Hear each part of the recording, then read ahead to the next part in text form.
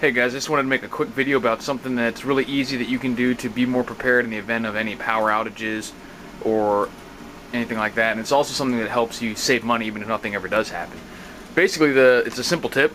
You want to take any excess space that you have in your freezer or even your fridge, but especially your freezer, and fill it with water bottles. And the principle behind that's pretty simple. It's that if you just have food in it, right now it's a pretty extreme example because there's nothing in here but a few things.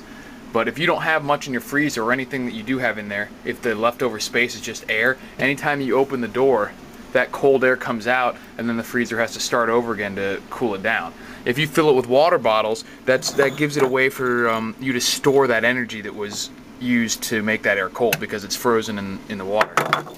So that then, even though that cold air comes out, when you shut the door again, those water bottles are still in there. It turns into sort of like an ice box. So even if the power goes out, your freezer will be cold for hours or even days if you don't open it. And that'll help save a lot of food that you have in there. Or even in the event that the power never does go out, it takes a lot less power to keep your freezer cold because it doesn't have to keep running the motor to cool it down. You can also take those out if you ever need to use them to cool an ice chest. And if you have to put something in here, just take the bottles out, put them in the fridge, and it'll do the same thing for the refrigerator. It'll help regulate the temperature in there too and keep things cold.